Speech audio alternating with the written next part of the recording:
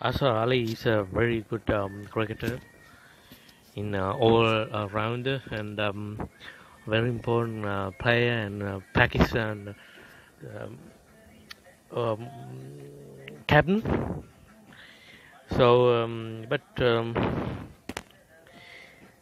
he's not amongst the runs in these days. That is terrible for Pakistan. Azar Ali is a very good test player. Even in the shorter version, is not bad at all in ODIs. Anyway, the captain is under pressure. You can't remember when he came up with a knock of substances.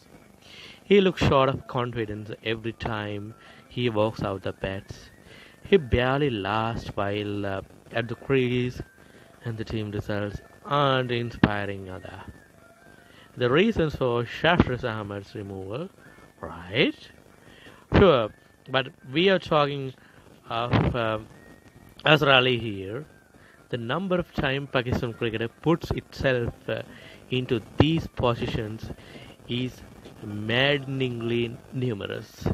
It suffers lack of personal form, and the team's alarming slide across the formats had become serious problem in the last year or so of his captaincy. Each year is increasing pressure on Pakistan cricket board to act. But the reason the wicketkeeper batsmen managed to stay on for so long is also the reason Pakistan find themselves in this uncomfortable position, having finally pulled the trigger on Shafraz reign last month. Namely, that there was no perfect choice to replace him. It isn't fair to critique the Pakistan Cricket Board for lack of actions and then ramp it up when action is taken, but acknowledging that doesn't make the uh, predicament go away. In February 2017, the Pakistan Cricket Board had persuaded Azhar to step down from the ODI captaincy, which he had assumed following 2015 World Cup, and he had previously rejected calls from the chairman Shahir Khan to step down following Pakistan 4-1 ODI series lost in England in 2016. Pakistan slipped to the record low ninth under his stewardships in ODI ranking, and when he finally did resign, Shahir Khan told Cricket Info he had done so because he believed his batting is being affected because of the extra burdens of leaderships. Here we are again in a similar situation where a captain has been removed for lack of forms, only to be replaced by someone from whom the captaincy was taken away because he admitted to it affecting his batting. This is about Azhar Ali. 3 years is a long time in cricket, and first stint aren't necessarily faithful indicators like Arjuna Ranatunga, who led in Sri Lanka to the Maiden World Cup win in his second. But to try to resolve a problem by putting someone to charge historically susceptible to the same vulnerability is shall be away now. Not a adverse risk-averse decision making.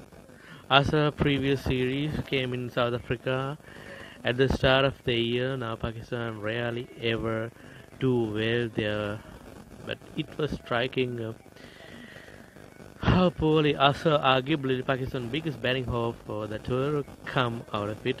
No recognized batsman from either side except Fakhar Zaman, who was dropped after 2 tests, and Zubair Hamza, who played just one, scored fewer runs than Azhar's 59 in 3 tests, and 36 of which come on one innings.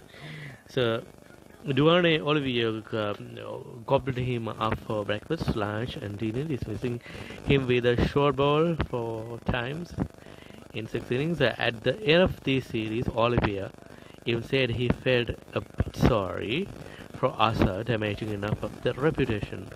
So Not quite, because of the next time Pakistan would line up for the test, he would lead them out. It happened in Australia last month, where once again it was an opportunity lost to prove South Africa had been an aberration rather. He managed to hold the 62 runs in 4 innings out of the quicks in all 4 innings. So in Rawalpindi conditions near ideal for the battings under no pressure on the final day of the test dominated by the rain. He inched nervously in 36 in 134 minutes before the tame scoop to short mid-wicket. In that time frame, Abid Ali had a board of his 50, while it took Babar just 10 minutes to reach 100. Azar Ali has now gone 12 innings without a half century for the Pakistan. In 8 of them, he hasn't managed double figures. That's terrible, huh? The Shafris, in his last two test innings, scored 281 runs, average of 225.55 with 350s. Asa, in his last dozen, has 162 runs at 13.50. So further complication matters for the Pakistan Cricket Board in the circumstances in which Azar Ali was granted in the captaincy upon his unveiling as Pakistan's new captain. The 34-year-old revealed he had only accepted the job on the condition it would be a long-term appointment of the Pakistan Cricket Board, acquiescing rather to that demand and assuring him there's enough time to prove myself and implement my ideas onto the team. That is in contrast to the arrangement the Pakistan Cricket Board maintained. The Shafris Ahmed, whose position as a captain was renewed on a series-by-series basis, revealing the trust the board placements in Azar Ali's leaderships of the red ball side. Where the series in South Africa and Australia could still charitably be interrupted as out of kilter with Azar's stellar career record, a no-show in the second test against Sri Lanka will only add the pressure the Pakistan captain find himself in. So it is the same pressure that did for him last time around him.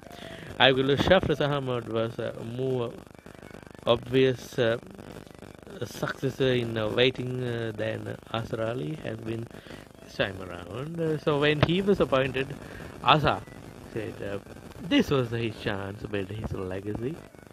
The long-term view has been all too often sight unseen in Pakistan cricket, but whether Azar has the luxury of turning his attention in so it now could well depend on his short-term performances. So this test is very important for Azar Ali. That's why we are talking about. Azar is a very good cricketer, but he should score at least 100 in this particular test match. So unless Azar will be in trouble. Azar Ali is a very good cricketer in all rounder and very important player and Pakistan captain. So, but he's not amongst the runs in these days. That is terrible for Pakistan. Azar Ali is a very good test player. Even in the shorter version, is not bad at all in ODIs. Anyway, the captain is under pressure. You can't remember when he came up with a knock of substances. He looks short of confidence every time he walks out the bats. He barely lasts while at the crease, and the team results aren't inspiring either. The reasons for Shafris Ahmed's removal, right? Sure, but we are talking of Azar Ali here. The number of times Pakistan cricketer puts itself into these positions is maddeningly numerous.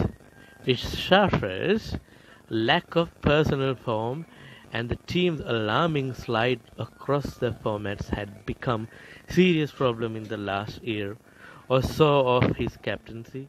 Each series